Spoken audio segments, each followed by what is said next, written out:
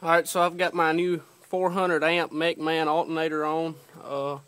I've not got it bolted in all the way, just one bolt. I'm going to have to do a custom bracket because nobody sells one for this vehicle, but I'm going to run something off the back side of that mount up to this mount and across to relocate my bolt holes up to about right there.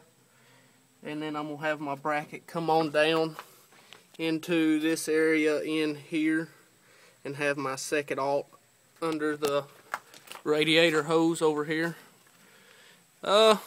Since I'm having to do all my own, I may end up doing a bracket for 3. Just letting you guys know what's going on with this, but I'll check back in later.